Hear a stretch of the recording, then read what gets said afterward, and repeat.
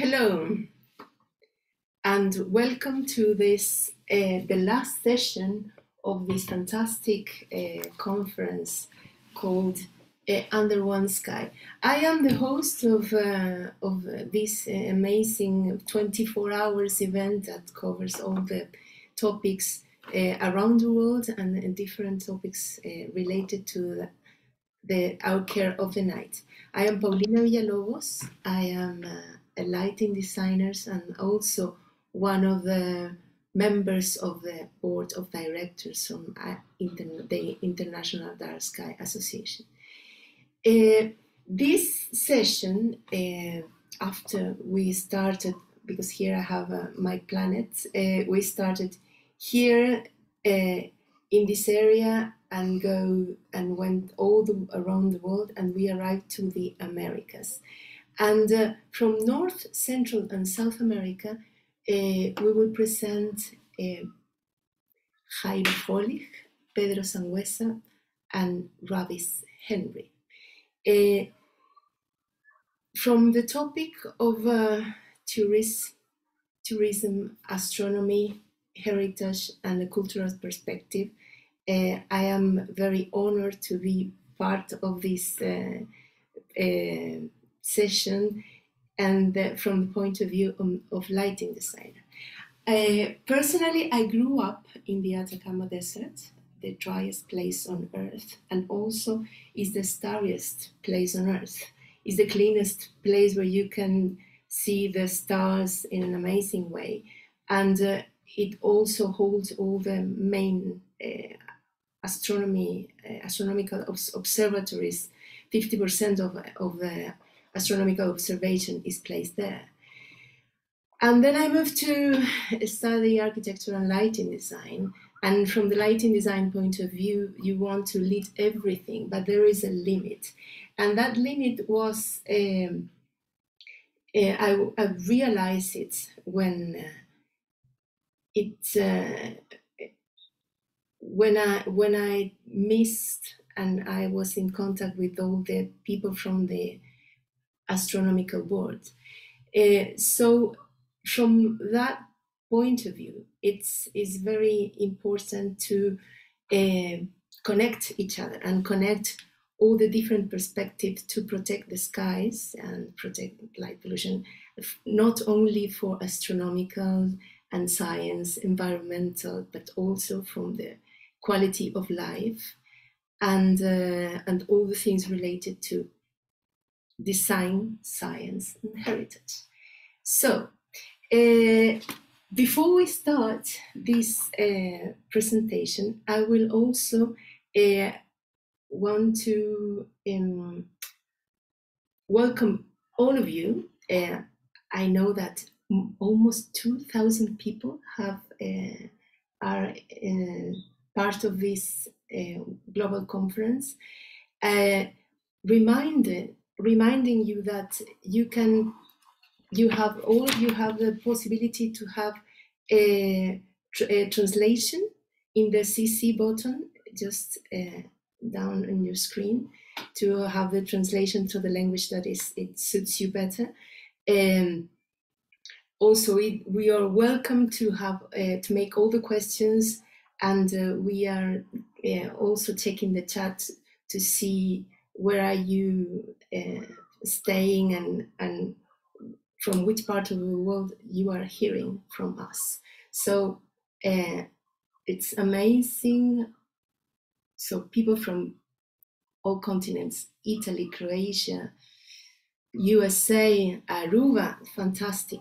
So, and also remind you that there is a code of conduct. So everybody's welcome. You can chat and just give us creative and positive feedbacks and make all the questions that you want to make to the audience. So with this introduction, I would like to make the introduction for our first speaker, Jairo Vrolijk. Jairo Vrolijk is from Aruba, And his talk is about light pollution, why so mysterious. Jairo Vrolijk is an electrical engineer, is an astrophotographer, and since 2018, he is a co-founder and current president of Space Nature Aruba Foundation, an astronomy and general science organization on the island of Aruba. Aruba has become a large tourist haven in recent years, with an estimated 2 million people visiting yearly. About 50% of those tourists travel from large cities where light pollution is significant. Gazing into the night in Aruba, they are amazed and in awe. Unfortunately, light pollution is unknown with the other community, and the value it can present is still not prioritized. This presentation will briefly illustrate some of the steps as an advocate they are taking while gathering the knowledge about the topic of light pollution within the Aruba community. So, welcome, Jairo, and the floor is yours. Thank you, Paulina. Thank you very much. For me, it's an honor to be here with you today, talking to you again from the wonderful island of Aruba in the Caribbean. Let me start my presentation right away. Sharing screen.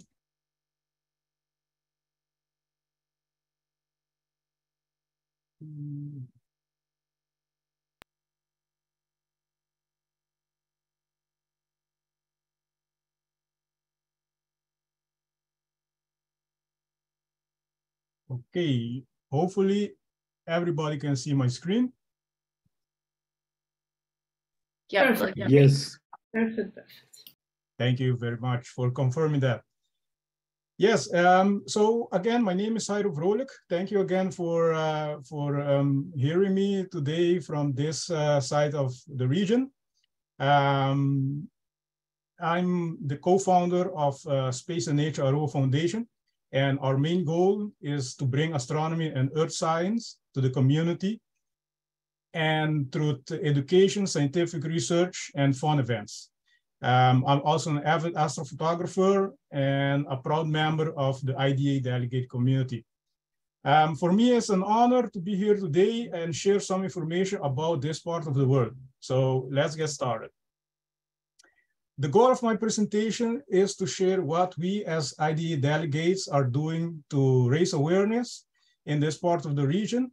So light pollution is still a relatively low priority topic and not so much talked about in our community. So, and especially on the ABC Islands. Therefore, we set a goal to measure the knowledge of our community on this topic so that we could provide better recommendation and practical solution, not only for our community, but also for our governmental institutions. So my presentation today is sections in 5 parts. I'm going to be talking a little bit about the ABC Islands, where they're located actually. The challenges, of course, that we face with the light pollution, and what we as delegates are doing to quantify the knowledge of light pollution and artificial lighting within our community. Of course, we do have already successes, and also what we as delegates will be doing as the next steps. So where exactly is Aruba located? You might be wondering. Aruba forms part of a group of islands called the ABC Islands, consisting of Aruba, Bonaire, and Curacao. These are the westernmost islands in the Leeward Antilles in the Caribbean Sea. So Aruba and Curacao are autonomous, so self-governing countries of the Kingdom of the Netherlands, while Bonaire is a separate municipality of the Netherlands. You can consider Bonaire like Rotterdam or Amsterdam in the Netherlands. Okay, so by far, Aruba is the most densest island between the 3, with approximately over 600 people per square kilometer, which also plays a significant role on the impact of light pollution as well. So I'm based on the Caribbean island of Aruba. So as a proud member of the IDA delegate community, which if you open up the map of IDA, you will only find me in that area. So we hope to spark initiative within the other 3 islands as well, so that we can have many more delegates in this region as well. So as you can see here, here's a map of the light, how is light distribution across the island of Aruba. So luckily, as you can see as well, amongst the 3 islands, Aruba has the most significant light pollution amongst the 3. So luckily, we do have a national park, which is called Arikok National Park. Also, you can see where exactly the light pollution is concentrated. Of course, it is the capital of Aruba, which is called Oranienstad. So in the National Park, we have, it's the most diverse, biodiverse sections of the island. We have unique animals in this region. Amongst them are the Aruban rattlesnake. This is only found on the island of Aruba. We also call it the cascabill. And we also have the Aruban bowring owl, which we call the shoko. So being an island, it has the most impact of course, the sea turtles. So what we have regularly or receive on the island regularly are 3 types of sea turtles. Amongst them are the leatherback, the green turtle, and the loggerhead, and also the hawksbill. So although assessments have been performed and guidelines have been created for the developing hotels, it is still a challenge. Aruba is actually, or the whole Caribbean is also a sea turtle heaven because it is so warm. And what we notice is that it is most abundant of female sea turtles. So that is something that we need to consider and protect as well. So I have the honor to talk to one of the earliest and amongst dedicated organizations aiming to protect and rescue the sea turtles on the island. This is called Tortuga Aruba. And I have here with you today from a recorded interview, of course, Edith and Richard van der Wal from the Tortuga Aruba Foundation. Okay, let me just put Bon dia. hopefully everybody. Dear Jairo, it's an honor for the Tortuga Aruba Foundation to be interviewed and address your audience. Tortuga Aruba is the Aruban Foundation for the Conservation of Sea Turtles. We are existing about 20 years. Sea turtles are marine reptiles swimming in our oceans for millions of years. All ecosystems on planet Earth have developed under the rhythm of sunlighted days and the dark night. Sea turtles, and especially their reproduction cycle, is adapted and relying on this rhythm. Oh, sorry about that.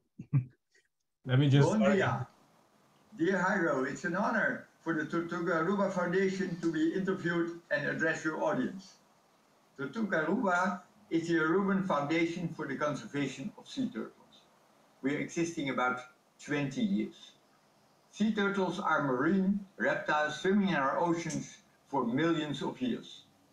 All ecosystems on planet Earth have developed under the rhythm of sunlighted days and the dark night. Sea turtles, and especially their reproduction cycle, is adapted and relying on this rhythm. Sea turtles dig the dark. Adult females come ashore at night to make their nest and lay their eggs. These eggs incubate in the warm, sandy beaches. after about 2 months, yeah, the eggs hatch. And sorry about that, guys. My presentation is constantly automatically changing. I will continue, and hopefully at the end I can play the video again. So let me continue with the presentation, the challenges. So of course, not only sea turtles are the challenge, however, we do have the effects of the hotels and the condominium development. This has been growing since before COVID and after COVID a lot, as already Paulina mentioned that Aruba, since the post-COVID, is reaching the average again of 2 million visitors per year on the island. So that again is becoming a challenge, and without awareness and continuous awareness for the hotel developments, this will continue to become a challenge. So here you can see many advertisements, not only at near the capital of Aruba, but also at different parts of Aruba, hotels are being developed. So this is very challenging on the island. Hopefully, as delegates, we can spark something within the developers to do something about it. And of course, we will be proudly and happily available to provide all of the necessary information to mitigate these and install all of the lighting systems accordingly as well. So what we did is, as delegates and also to quantify the knowledge of our community with regards to light pollution, is to perform an online survey. So recently we have performed, within 2 weeks, we received about 130 participants. The survey consisted of 10 simple questions. And for me, it was a surprising result, because for me, I thought the community wasn't aware of what actually is light pollution and artificial lighting. So as you can see here from some of the results, that people do know what causes and the impacts of light pollution. However, I believe that the people do not have, for example, a point of information to go to and receive how these lighting and what they can do to do proper installation of the lighting system. So I believe now we have a delegate, and with the help of IDA as well, and all of the resources that they have, we can reach a good and proper information bank, so such that we can share it to our within our community as well. So a little bit about the successes. Not only based on the survey that we receive a good input and feedback and results, but also since starting the awareness within our own astronomy organization sessions and such, we have also started to capture the interest of local newspapers and TV programs. So this is a good start. As you can see here, we have a whole section of a local paper written about the impact. So I believe if we can do that and reach the attention of the local newspapers, we can also reach the attention of our government institutions and also the community in that sense. So a little bit more about the successes. According to the Sea Turtle organization, it is the first time that, as you can see here on the screen, that NV Elmar is our distribution company, which are responsible for the operation and maintenance of all the lighting poles, street light poles across the island. So this is the first time that they have acknowledged the impact of light pollution on the island, especially they are collaborating to dim the lights, especially where the sea turtles are hatching. So this is a good news, and it's a good initiative from the governmental institutions that they are doing their part as well. And on the right side, you can see a picture that we have also participated into the development of a new marine park on the island. This is an initiative from the local national park as well. So based with our input and with our efforts to raise awareness for the light pollution and its impact, I believe we can also, our information can reach way further by participating in these sessions as well. So what are the next steps? Since the founding of our astronomy organization, we have been performing a lot of lectures and sidewalk astronomy's outreach events, which not only include astronomy sessions, but also to promote the light pollution impact as well. So as you can see here in some pictures, we have performed especially sidewalk astronomy in areas that are very much impacted by light pollution.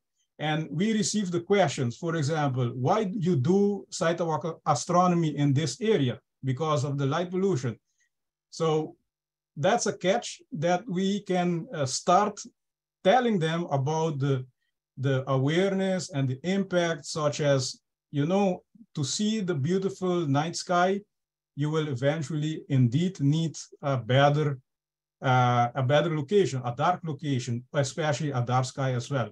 So what we will be doing next are, of course, continue to provide awareness to the community. I have already especially started translating the IDA material on their website, the resources, brochures, flyers to our native language. So on the island, we speak not only English, Spanish, and Dutch, but however, we have our own native language, Papiamento, as well. So also to consult with organizations such as schools, scouting groups, so that we could provide not only the lectures based on astronomy again and other scientific approaches, but of course, based on the impact of light pollution as well. So one of the major goals that we have is to reach out to the governmental institutions as well, and also to explain a little bit about not only the impact it has on the flora, fauna, and all living beings, but what they can do as well. So not only, again, the governmental institutions, so we can also reach further to towards the architectural institutions as well, so they can be aware on the impact.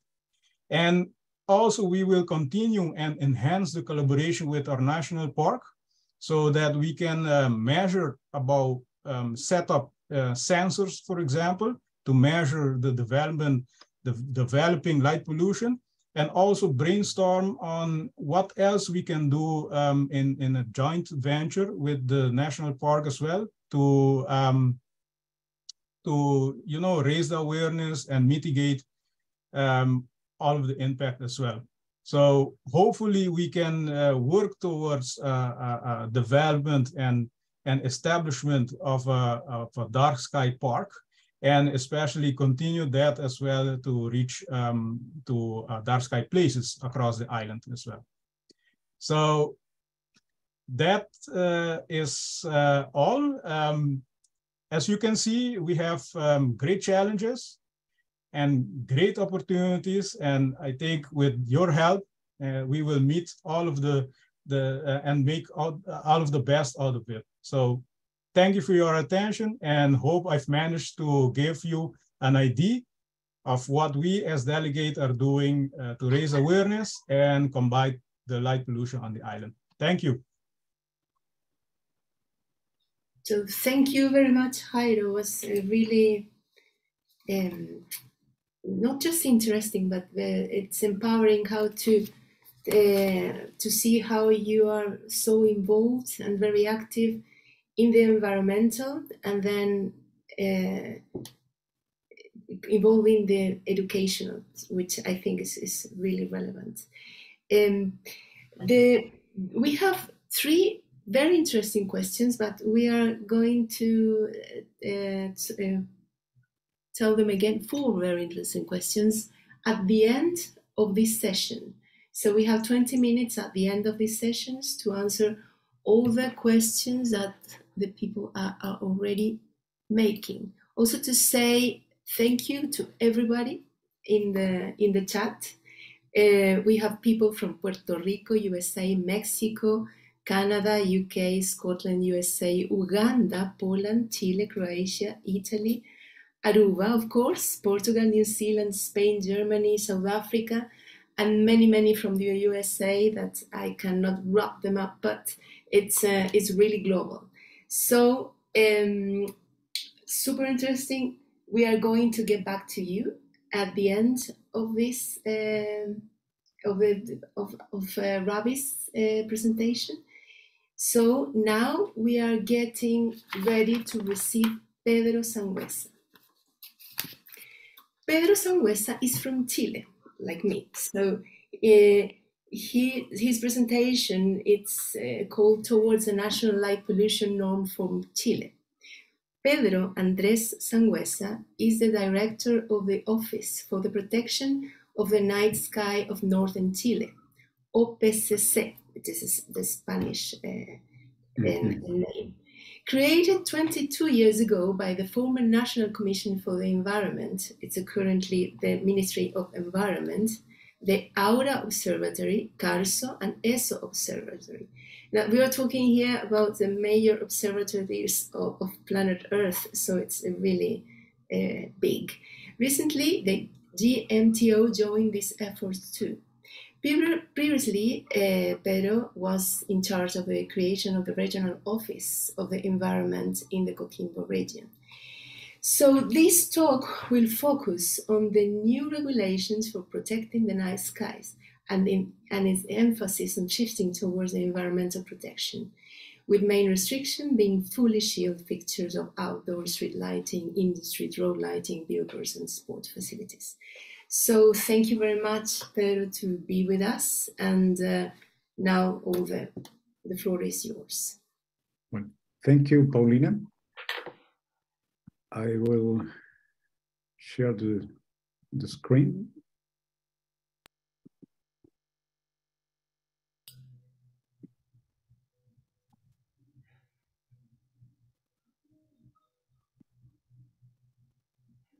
And let me, for a moment, to... Okay, well. Super. Yeah. That's in the beginning. I hope you see the presentation. Yes, perfect. Okay, thank you, Paulina. Well, we have a presentation focused, as she said, on our new light pollution standard. And first of all, I have to thank all of you for this opportunity to share our experience in the protection of the night sky. We, the OPCC, the Office for the Protection of the Night Sky of Northern Chile, depend on the Aura Observatory in an agreement with the Ministry of Environment in our country. Also, the European Southern Observatory is part of our effort. And we provide technical support to the Ministry of Foreign Affairs in light pollution issues and also in satellites constellation matters.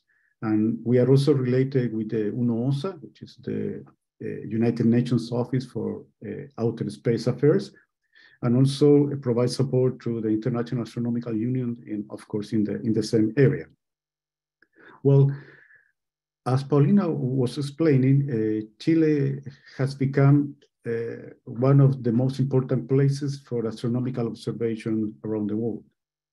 And thanks to our geographical conditions, our infrastructure, many universities and scientific consortiums have chosen our territory in order to install and operate some of the most advanced astronomical observatories in the world. Here we have some photos of the main of them. These are the main international observatories have been operated in northern Chile. On the right, we show some images of the new generation of big telescopes that are currently being built. They are very huge telescopes, and we hope to keep our night sky protected for many years for the science that they have to create for humanity. And also, not only big telescopes are built and operated in Chile. There is also a wide variety of options at local levels across the country. This variety of options is wide. There are communal, municipal observatories, hotels, cabins, and campsites with telescopes. And even we have independent guides offering tours of the Andean cosmovision and also astrophotography.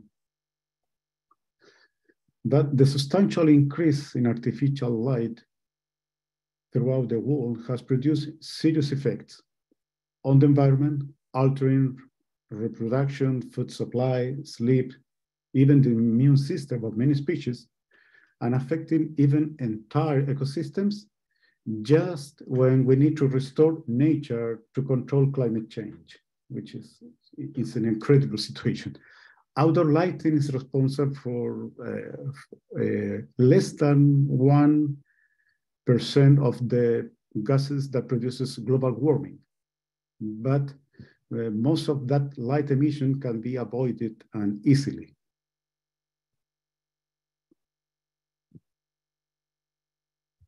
Numerous scientific studies prove that light pollution is harmful to human health, and that exposed to artificial light at night decreases the production of the hormone melatonin, causing sleep disorders, increases stress, obesity, favoring the spread of some cancer like breast and prostate cancer. So all these previous antecedents led our Ministry of Environment to draft a national light pollution standard, which is soon to be approved. We hope so, in fact. It is based on the current light pollution standard, and it will demand elaboration of a study of environmental impact by projects that may generate light pollution in areas so established by the President of the Republic. And there is another standard which will define the areas of astronomical protection, even the biodiversity protection areas. Well, the main restrictions that we have in our new standard. One of the main requirements of the current and the new light pollution norm is to avoid the emission of light over and near the horizontal, making mandatory a right angle installation of the luminaires. The emission of blue light is drastically minimized in astronomical zones and in sensitive areas for biodiversity. Nowadays, amber-type lighting sources are the only ones that can meet the new standard in those protected areas.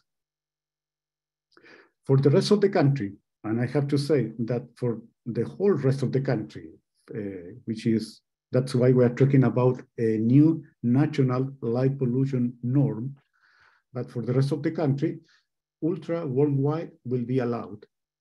This means 7% of emission between 380 nanometers to 499 millimeters in respect to the visible spectrum. We are talking about ultra worldwide light. So the typical white light will be forbidden in Chile in the coming years. And we hope so for the rest of the country very soon too. Regarding industrial lighting, we will abide the European regulations with some specific restrictions. The lighting values indicated in this standard must not be exceeded by more than 20%. In those places where no work is being carried out, the lighting must be kept off or contemplate a reduction of at least 50% on the start luminous flux. In the case of sport illumination, we will also follow the European norm. In the case of amateur sport fields and recreational facilities, there is a spectral restriction of 50% of blue light, For professional sport fields, the limit will be 20%. For both categories, the lighting levels will not exceed the same 20% limit of the minimum maintained average luminance. And curfew will be applicable from midnight until dawn. In the case of ornamental and decorative lighting for protected area, the luminance must be equal or less than 5 candles per square meter. And in the rest of the country, that limit will be 10 candles per square meter. The lighting must be turned off from midnight to 7 hours in AM. In the case of the billboards, the limit of illuminated signs is 50 candles per square meter and be installed horizontally. In the case of signs illuminated from outside, like the ones on the right in the image, the limit, they must be installed horizontally, pointing down, and must be fully shielded. In the case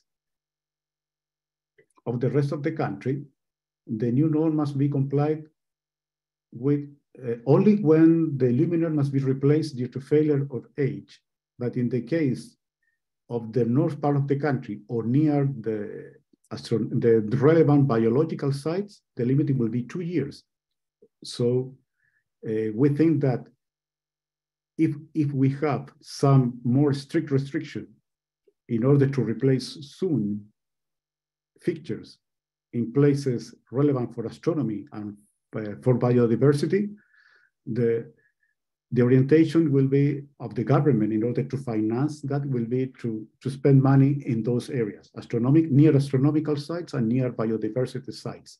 And for the rest of the country, of course, the limit will be more flexible, and just when the fixtures has to be replaced because they are old or obsolescence, for example, only in that case, they must comply the new standard, which is, I think, is more, it's not so heavy for the rest of the country or for our national budget to replace very soon thousands of pictures because of the new norm.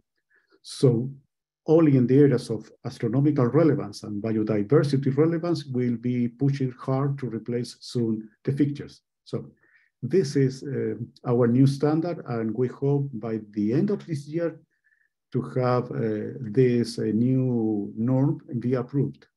And that's all, Paulina.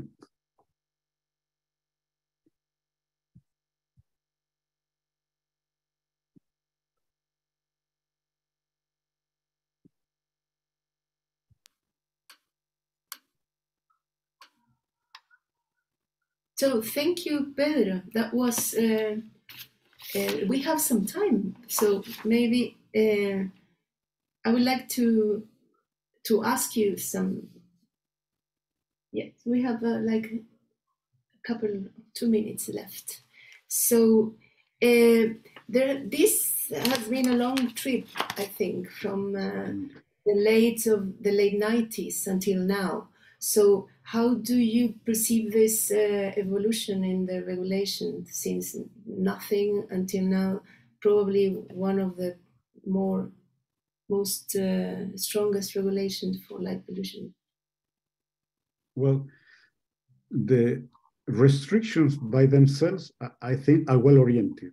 We are far beyond the restrictions suggested by the international organizations, lighting organizations.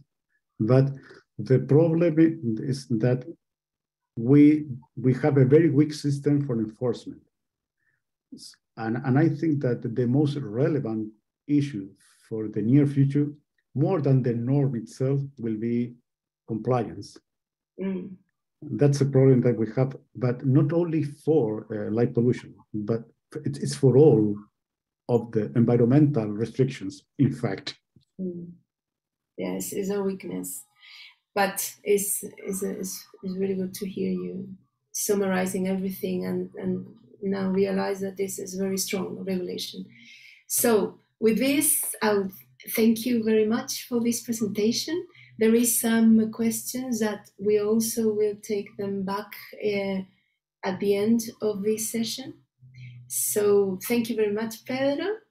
And now we are going to present Ravis. So welcome, Ravis. I'm very happy to introduce you. So Ravis Henry is from the US, and the presentation is The Night Sky Through Navajo Eyes. Ravis Henry belongs to the Navajo Towering House clan and is born for the Coyote Pass Chemes clan of the Navajo tribe.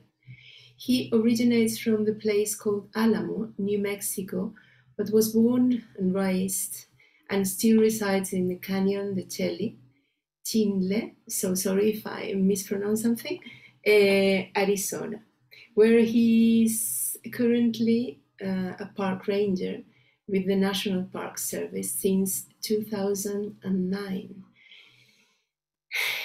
He works in the field of interpretation and education, sharing the stories and history of his people with visitors from all around the world. Ravis is a traditional knowledge holder and storyteller for his people, and he's learning the ancient ceremonial ways of the Navajo. He is also an artist, silversmith, creating pieces inspired by the stories of the land and his people. In this presentation, Ravis will introduce the Navajo perspective of the night sky, briefly sharing the stories of how the stars came to be, the Navajo constellations, and the stories behind them. So thank you, Ravis, and you have the floor. Thank you. Yeah, let me go ahead and share my screen here in a bit.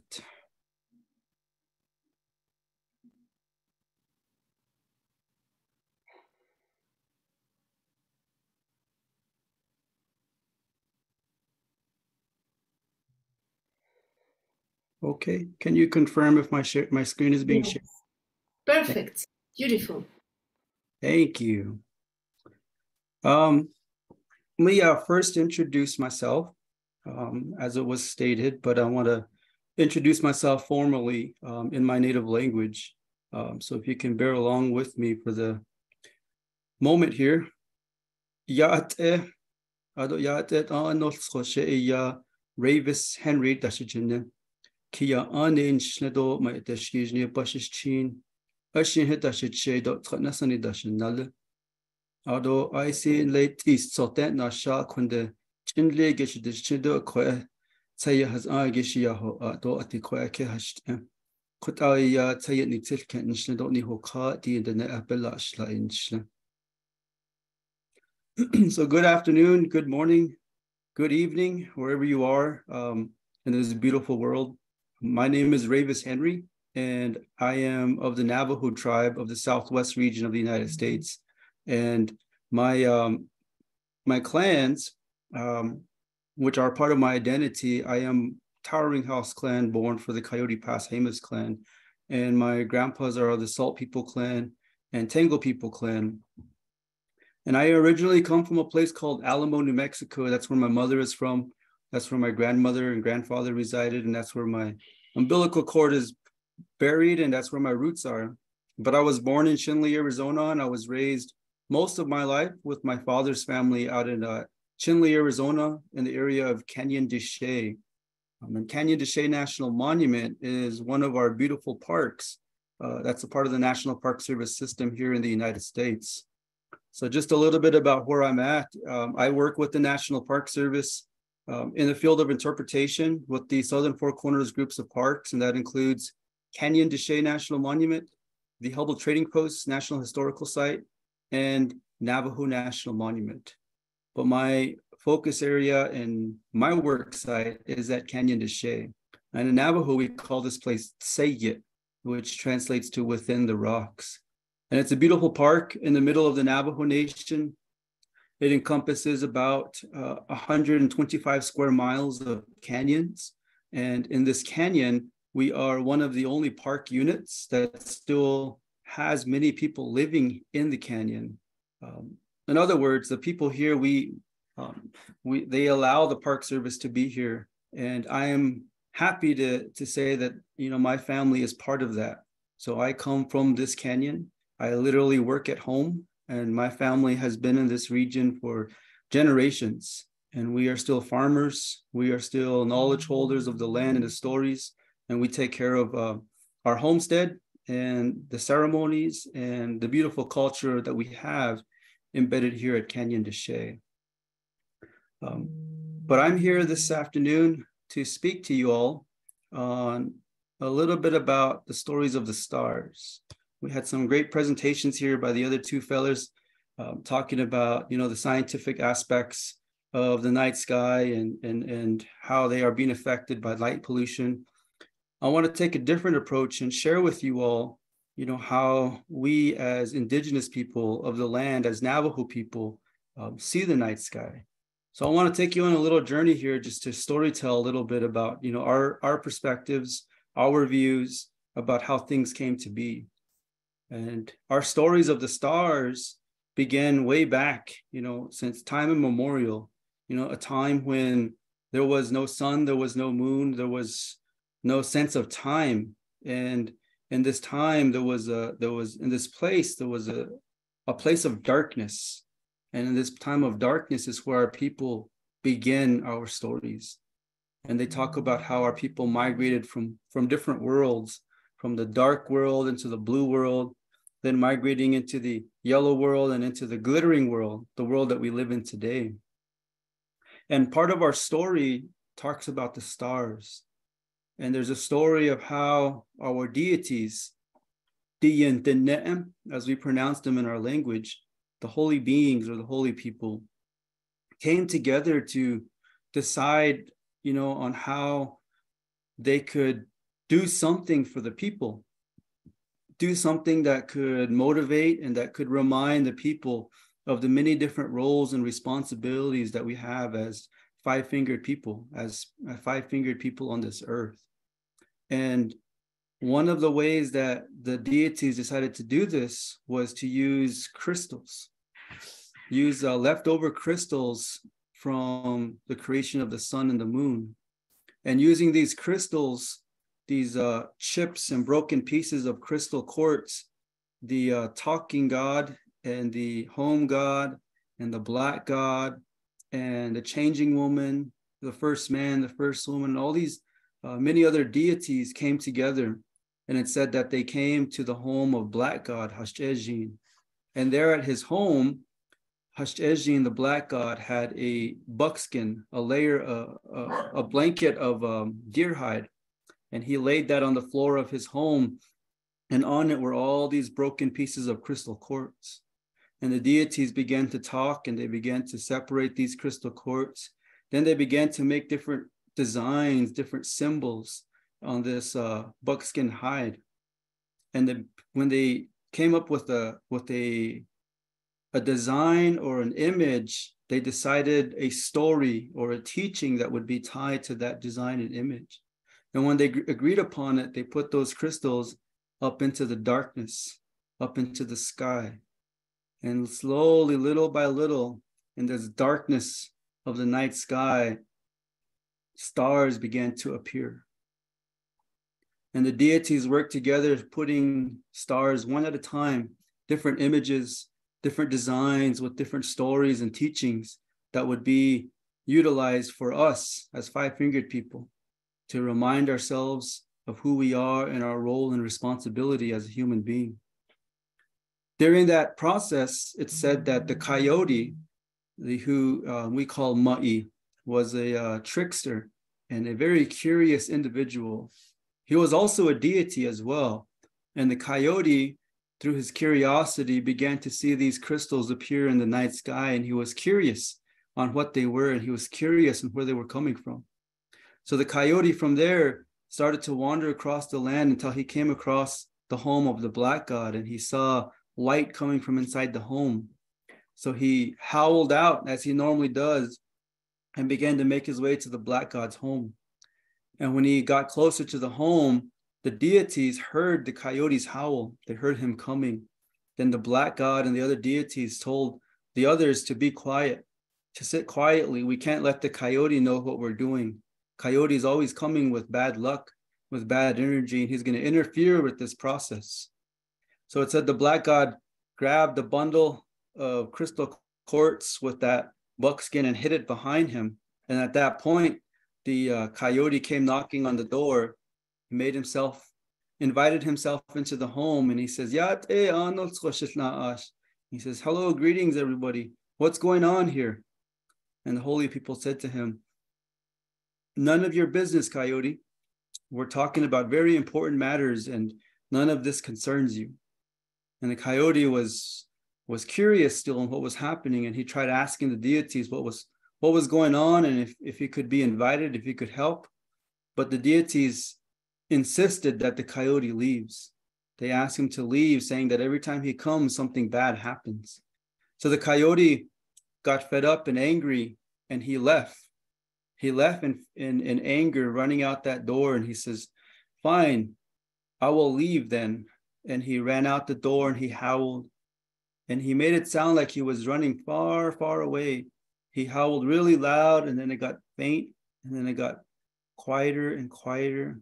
Soon he stopped howling, and the holy people began to get back to work. They said, the coyote has left, let's get back to work. Black God put the blanket of deer hide back down and the crystal quartz back on top, and the holy people got to work. The coyote, though, didn't actually run away. He made it sound like he went away, but he just ran a short distance from the home, and he hid underneath a juniper tree. He crawled underneath that tree, and he was looking towards the home, and he could see underneath the door into the home of the black god. And he saw these crystals, all these glittering of crystals shimmering on that deer hide. And the coyote's eyes got big, and the coyote got really, really curious and wanted to know what was happening. He soon learned that the deities were taking these crystals and putting them up into the sky. And from there, he ran into the hogan. He ran back into that hogan, catching all the deities off guard. And he went straight to the middle of the hogan where the blanket of deer hide lay. He grabbed that deer hide and he threw it all the way up into the sky. And all those leftover crystal quartz went flying up into the night sky. And he scattered the remaining crystals all across the night sky. And that's how the stars came to be, how we see it today. And they say that the coyote put the blanket back down, and he found one star left on that blanket, and he picked it up and he says, that's what he said, that this star here is going to be my star. All of you put something up there. Now this star is going to be me. And he put this star up into the southern hemisphere. And that's how the stars came to be.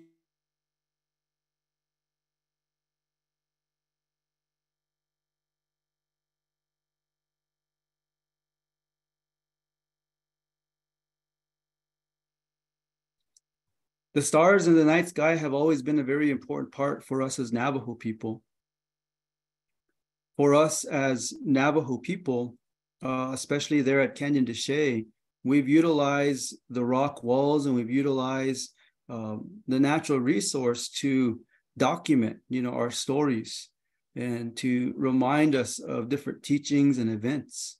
And there in Canyon de Chelly, we're reminded of how important the night sky is to us, because in Canyon de Chelly, there are many areas in alcoves, on the ceilings of alcoves and small caves and underneath ledges, where we see symbols like this here on the screen.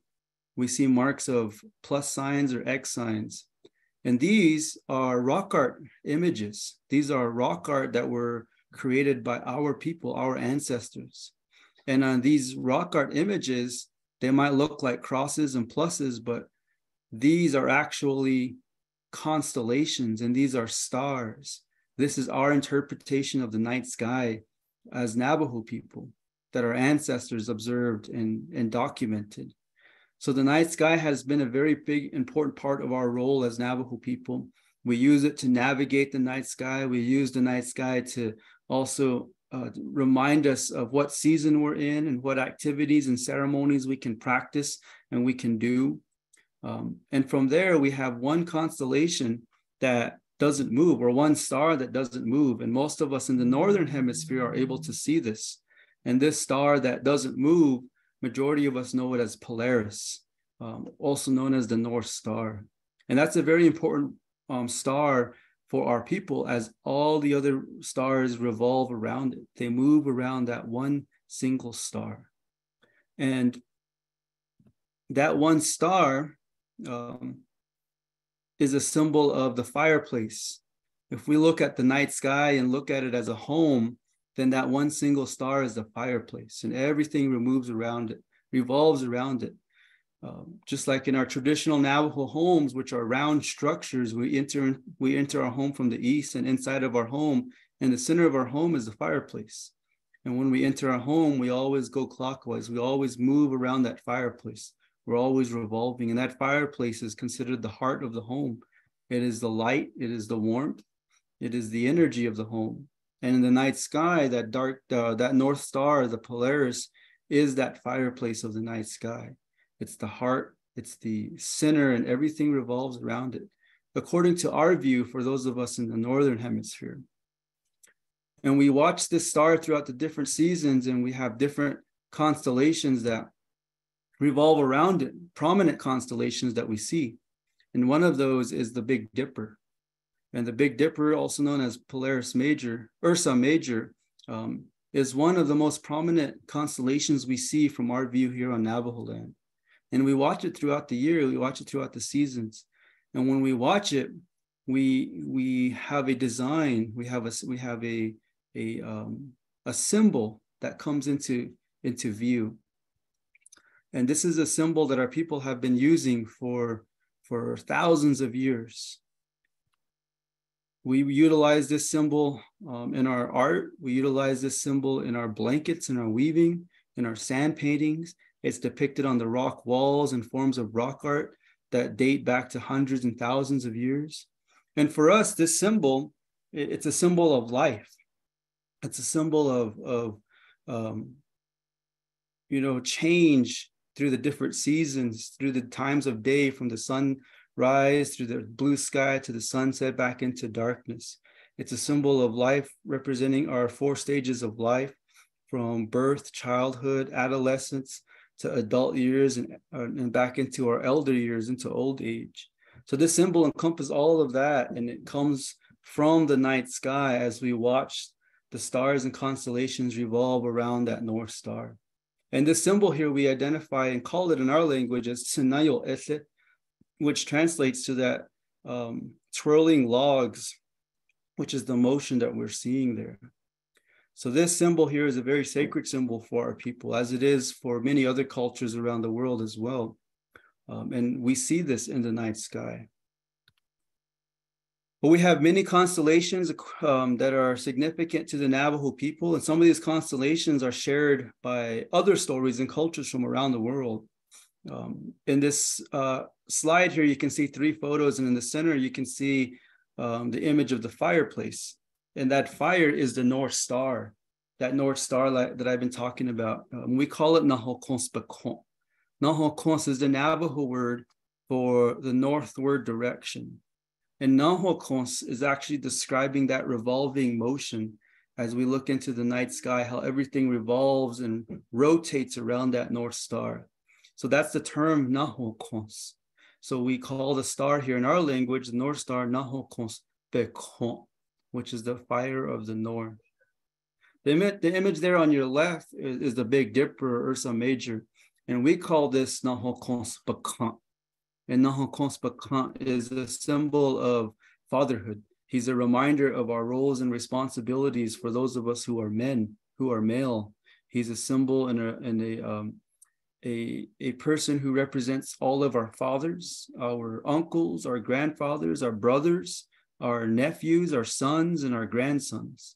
And he teaches us, the responsibilities of manhood, fatherhood, what it means to be a caretaker of a home. He reminds us of our responsibility to be the protectors and the one to teach prayer and ceremony to the family and to the children.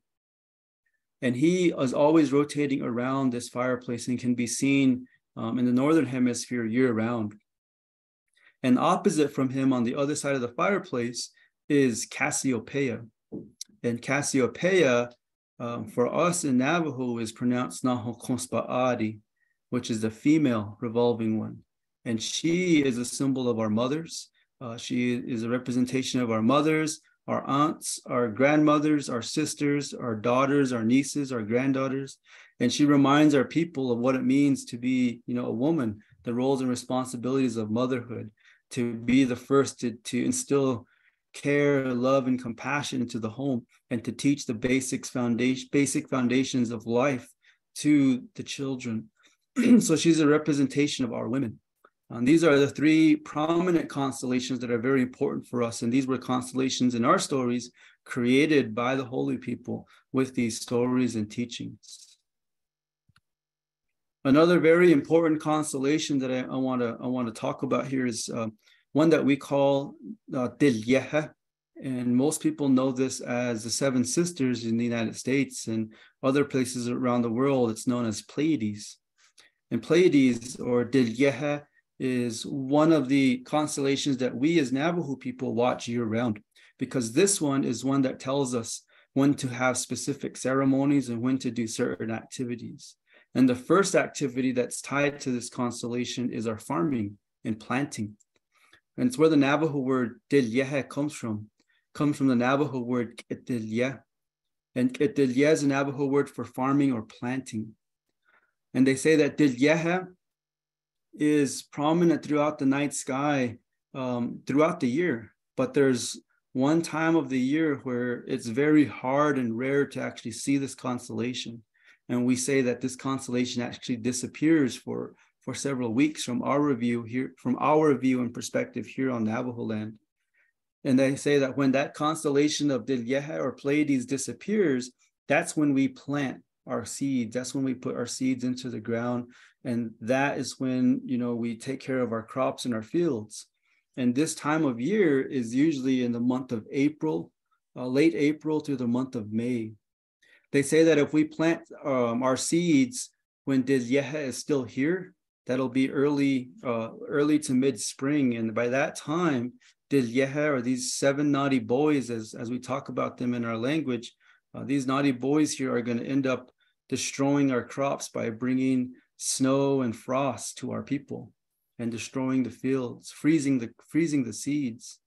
Then they say if we plant our seeds after the constellation reappears in early summer, then it's too late. By that time, if we plant, the boys are going to stop the rains from coming. They're going to increase the temperatures, the heat, and they're going to burn and bake the seeds that are in the ground. So that's why they say that we don't plant, when this constellation is out and about. And then this time of year in October, November, this constellation is actually appearing in the eastern horizon just after sunset. And when this constellation appears on that side after sunset, it's a reminder of our ceremonies to begin for the winter, our winter storytelling time, and our big ceremonies like the Nightway Yebiche, which is a 10-day healing ceremony, begins when this constellation reappears to the east. So there's a lot more that I could talk about. There's a lot more that I could share, but I just want to share this much with all of you to kind of just give you an appetizer, if you will, an introduction to our stories and our view, just to share how important the night sky is to us as Navajo people from our cultural perspective. And we have similar constellations like Orion, which to us has a Navajo name of Atza, which is the slender one, story of warriorship. Then we have Scorpius, which for us is Atza, which is the elder and the wise one. But we have many more constellations, and obviously we don't have enough time to share all of that. But as an introduction, I want to share this much with all of you, and maybe somewhere down the line, you'll be able to learn more about the cultural aspects, not just of the Navajo, but many of the other Native American tribes in the United States and other indigenous cultures around the world, because these stories have been around for hundreds and thousands of years, almost longer than the science that many of us can comprehend today. But these stories, they hold a lot of truth, a lot of knowledge. So I encourage all of you guys to take an interest in hearing that perspective. But for now, I want to stop and I want to say aheha to each of you thank you for allowing me this time to speak and to share and to enlighten you all with our stories. So that'll be all, and I'll hand the floor back over to you all. Thank you.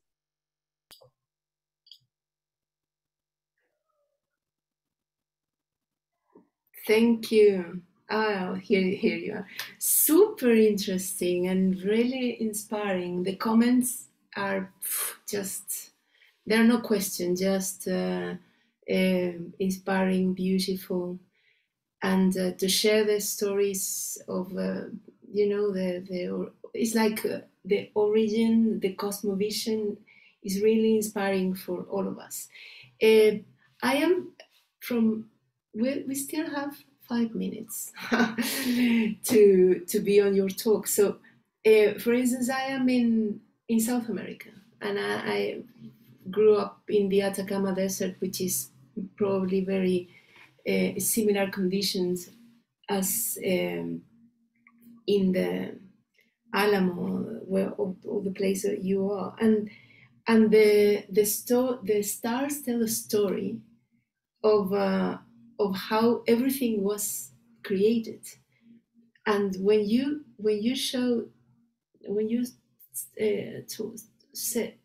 said something like, we share the indigenous similar stories, and probably we now have the Greek, which it was the indigenous of that time, that the Milky Way is a splash of milk of Hera, the wife of Zeus, and all this different image that relate to the core of the culture was there in the sky to explain the cosmovision of every single cultural of every single people, like country or cultural. I don't know how to say it in English. I'm sorry, but in North America and South America, in New Zealand, they were telling how the constellations were having a different name. So, have you? Do you know any other stories beside your story that are like fascinating or share some common background in the constellation?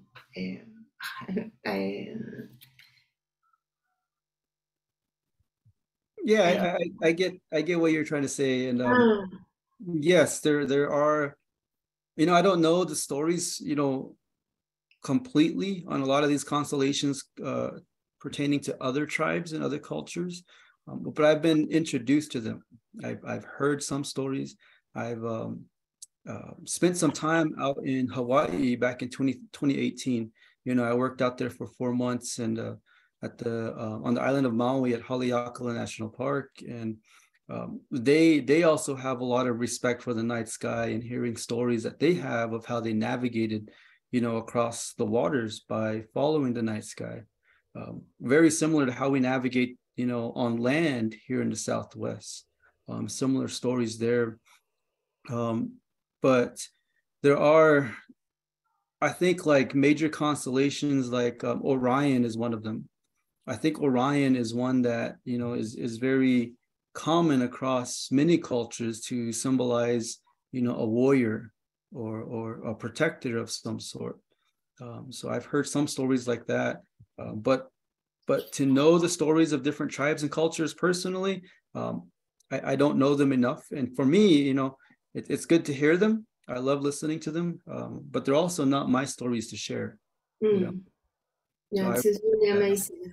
Yeah, just I can imagine, like when you were talking, like movie, like being there and watching all the stars there in your park and listening to that, and it's like a trip to the core of our culture, even though it's not my culture. So thank you very much, Ravi. So we are going to have a session of questions. for everybody. So is Jairo and Pedro should show up, but in the meantime, there is a question from Kenzie that's if you recommend books, Ravis, to know more about the constellations and the stories. Yeah, there is one book, some recent Navajo scholars. Let me look that up really quick, and then I'll share the name of that book here in a minute. Mm-hmm. So they ask also about the artists that paint the arts of your presentation.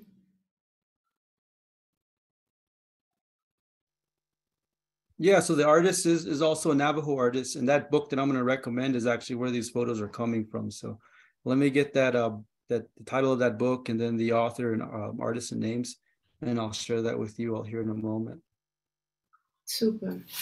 So it was very interesting. This is the last session of regional speakers. We arrived to the Americas, and this is very interesting that we started there, central and then south, from pole to pole, and from different perspectives. So it's very interesting that we started with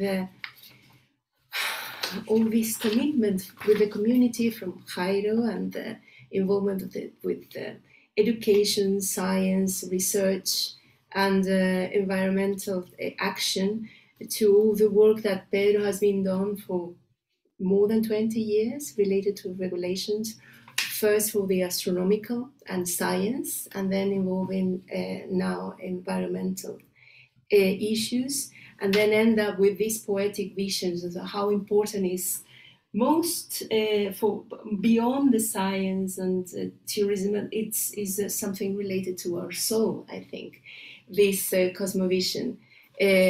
So it's a very interesting for me to host this. So I will share some questions for Jairo. Also, if you want to comment anything, just say it, because it's we have this 20 minutes of freedom to talk. If you want to comment. Paulina, I have something that I wanted to share. I found Ravis, his story very, very inspiring. I can recall from some agriculturists and also navigators of the sea as well in this region, especially on our island. They use constellations. They use the moon to plant certain seeds into the ground and such. So it is something culturally that I think we are somewhat losing, but hopefully everything is recorded in books. The stories that, for example, Ravis has to share with us, these can spark something into our youth, which and the generation for the forthcoming. So that's something very inspiring for us to hear as well. Yeah, I will want to add something also, because here in the south we don't see the polar star. We see the Southern Cross, which for the Andinians or the people that lived around the Andes, Incas and everyone, like in the north of Chile and South Peru, it's called the Chacana, and the Chacana is always pointed to the astronomical south. So every night you can draw and you exactly and south north line perfectly. It's so the people they use it to build the architecture. So every night you can do the base of the architecture and the cities and the monuments and the harvests and all the work that has to do harvest orientation of the sun, you can draw a perfect line. And that is very amazing because the star give you information plus all the stories, because here in the south we see more stars than in the north. And we have the core of the Milky Way in the zenith. So the main constellations are the dark areas between all the massive stars. So it's a different way to think or to perceive the sky. So both are really amazing.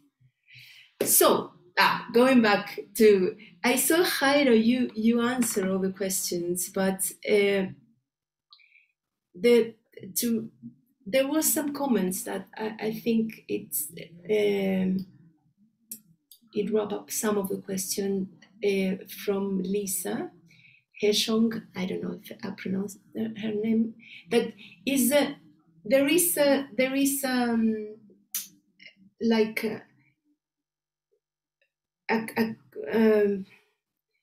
a problem that is, for instance, when everybody goes to Aruba, you have this amazing possibility to contemplate the dark sky, all the turtles protections, that the tourism that it can be done with a clean night, but also the massive tourism is a threat or not to the conservation. So how can you see this dilemma? Yes, indeed, that's a good question. So there is a particular group within the tourists like to go to the beach and, experience the leisure that Aruba has to offer, the white sands and the beautiful the weather and such. But there is a particular group which we call the part of astrotourism. And we have, since we have the astronomy organization, we have been requested for private stargazing events from tourists that come to the island. So we have telescopes and such. We like to do outreaches for them, but they tell us when we ask where they come from, they usually come from large cities, such as New York, for example, or Los Angeles, for example, or Amsterdam, for example. So these are places that they can't experience the beautiful night sky that is still available on the island of Aruba. So that is something that we found very interesting.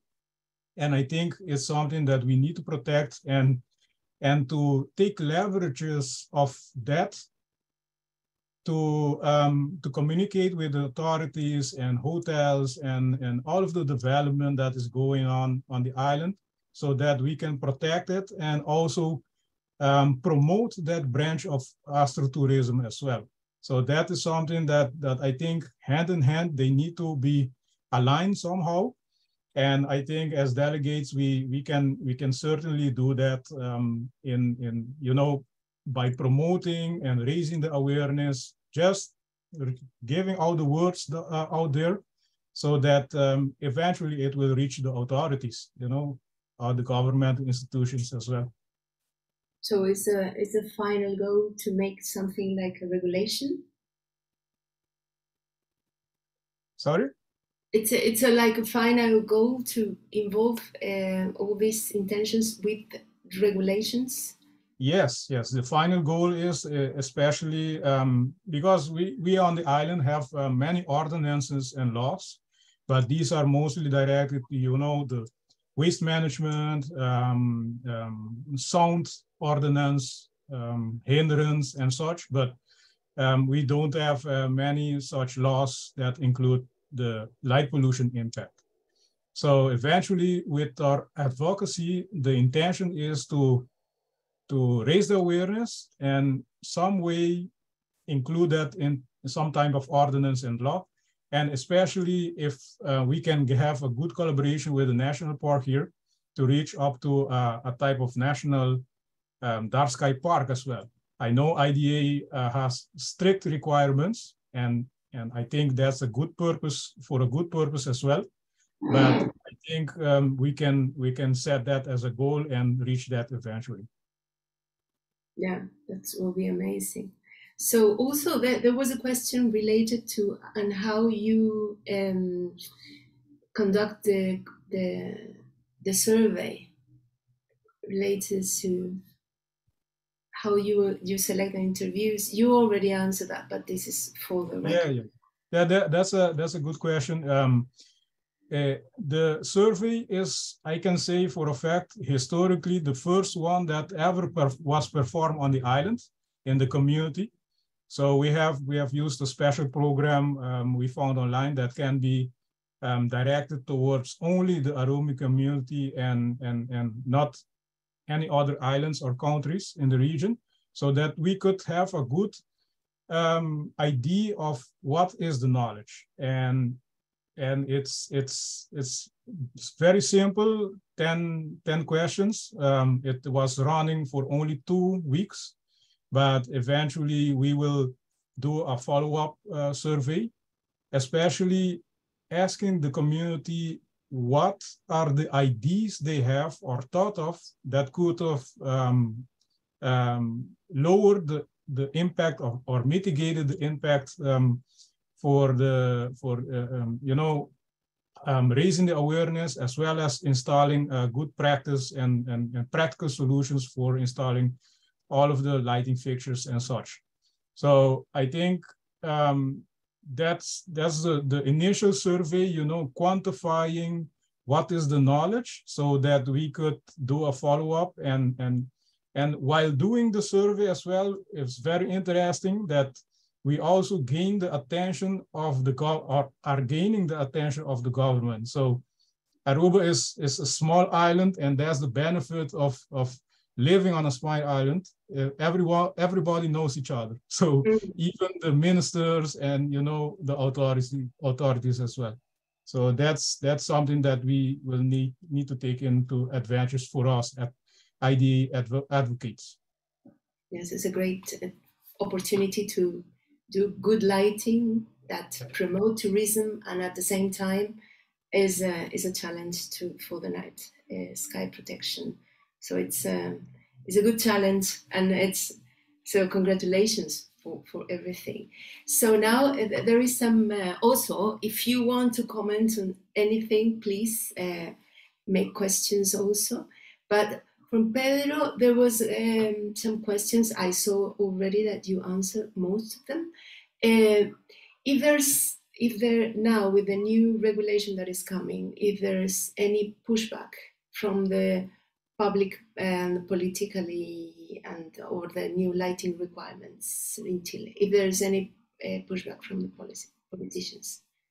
Well, in general, we have some reluctance from authorities that keep the old traditional way of lighting as an standard. And I think that anytime people understand the environment, this reluctance is reduced or abolished or eliminated. So we think that if we can relate environmental issues with light pollution, even climate change, we will have more force to change the minds of the people who are reluctant.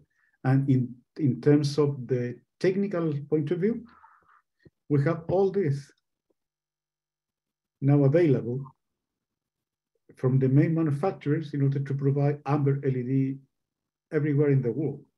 So there is no technical restriction nowadays in order to provide for any manufacturer the optics in order to have and produce fixtures without blue light. And I think that will be a global goal for our community, to avoid blue light almost everywhere. Yeah, we have there, as a lighting designer, I have some comments, but I will keep. There is also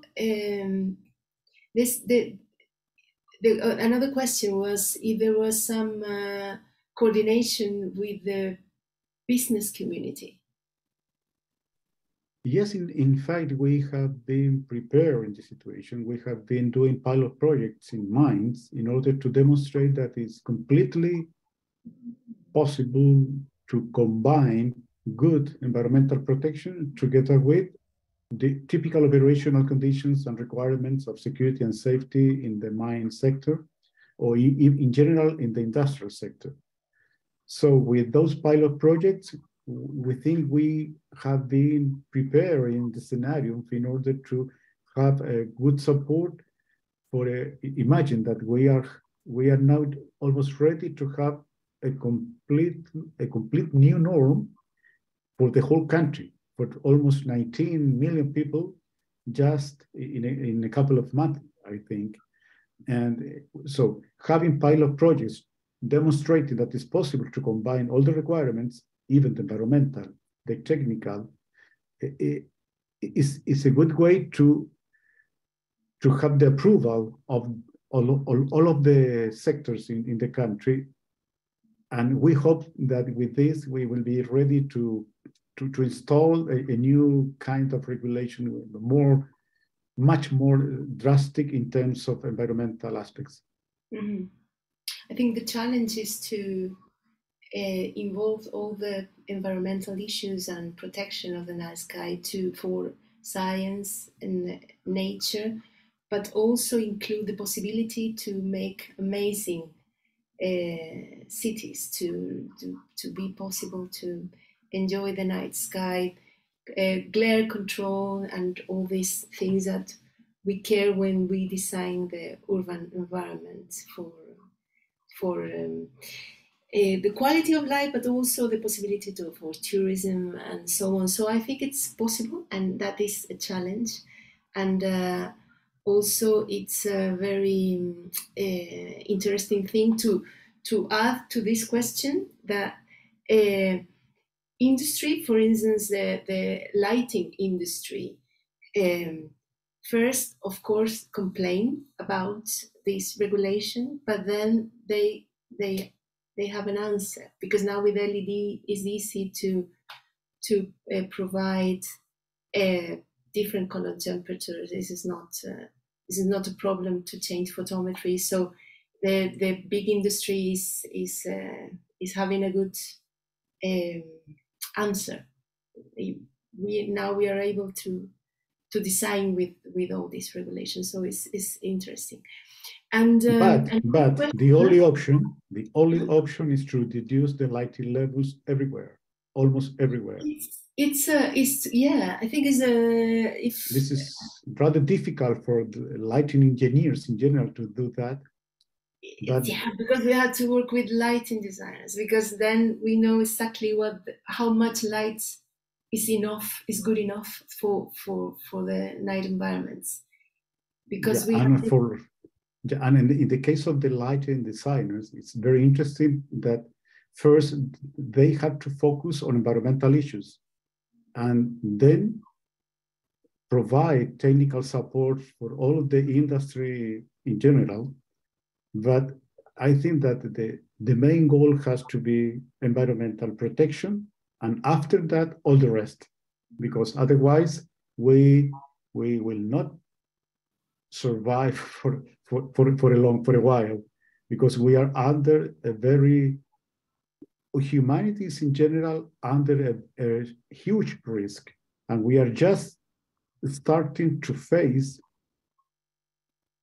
the situation. The climate change, the name is very bad, in fact. It's not climate change, it's climate disaster we are just starting to face. And if we put as a priority the environment, we will survive. Otherwise, perhaps not. Mm-hmm. So, okay, and I think the questions are, yeah. So,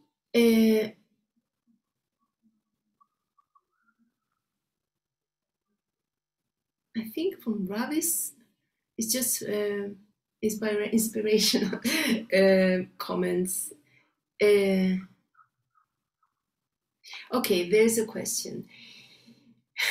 But you already answered also. But in certain times of the year, your traditions where it's considered more proper, to discuss astronomy and night sky knowledge, and other times where is not that. Where is the best time to talk about this, according to you?